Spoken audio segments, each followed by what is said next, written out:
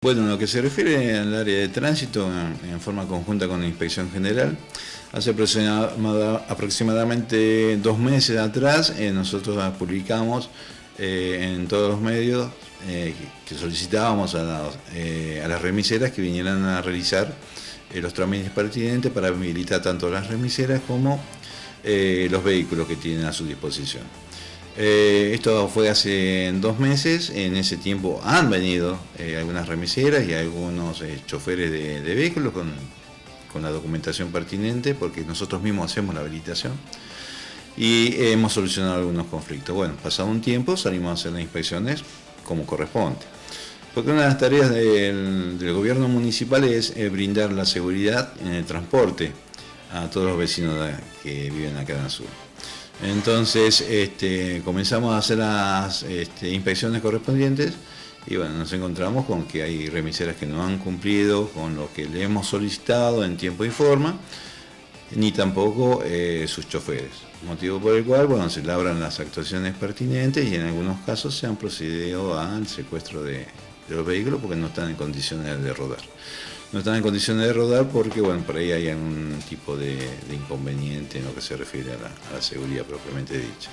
Bueno, Walter, han hecho un recorrido bastante importante por la ciudad, tanto con remises y también con el transporte escolar. Sí, mira, bastante. Buenos días ante todo a toda la audiencia. Sí, venimos trabajando ya hace 2 semanas aproximadamente, así como dijo el director. Esto se dio por los medios también aproximadamente hace 2 meses atrás.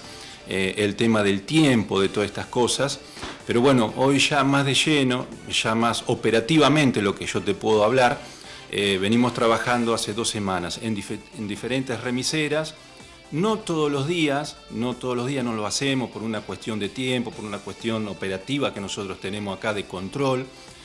Sí hacemos en las semanas 2 remiseras, si podemos hacemos 3, pero en realidad es por diferentes motivos que hacemos todas estas cosas. Primero por una queja que hemos tenido en varias oportunidades en el control de todas estas cosas, por la falta de documentación, por la falta de habilitación de cada uno de los vehículos, en el estado en el cual se encuentran, ¿no es cierto? Bueno, y muchas de estas remiseras fueron notificadas en su tiempo, ¿sí? En su tiempo, en lo cual se le dio un plazo, pero aproximadamente les puedo hablar de 6 meses. Más o menos para que se empezaran a regularizar, empezaran a hacer su habilitación, empezaran a sacar su licencia y empezaran a tener en condiciones sus vehículos. Lo mismo se hizo con el tema de los transportes escolares y transporte de pasajeros, ¿no es cierto? Hoy por una cuestión operativa no te voy a decir que lo estamos haciendo todos los días, sí lo estamos haciendo paulatinamente, pero cuando se hace bien completo, un trabajo bien hecho, ¿no es cierto? ¿Qué se han encontrado, Walter? Mira, la mayoría de la falta es que por ahí no tienen la licencia habilitante, en algunos de los casos no tienen el seguro que habilita al tema del remis o al transporte de pasajeros, para transportar pasajeros, ¿sí? Y la otra, habilitaciones también de cada uno de los vehículos. O sea, hace cuenta que no tienen nada. Y es un riesgo tanto para la persona que va transportada, para la persona que va arriba del vehículo, y es un riesgo también para el vecino que está transportando.